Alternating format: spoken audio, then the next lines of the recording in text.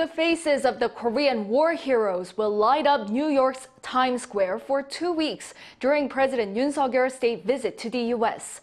The Ministry of Patriots and Veterans Affairs announced on Thursday that a 30-second video honoring 10 notable U.S. and South Korean war veterans will be aired on 2 electronic billboards, marking the 70th anniversary of the alliance. Run by Samsung Electronics and LG Electronics, the video will be played 680 times a day from this Thursday through May 3rd.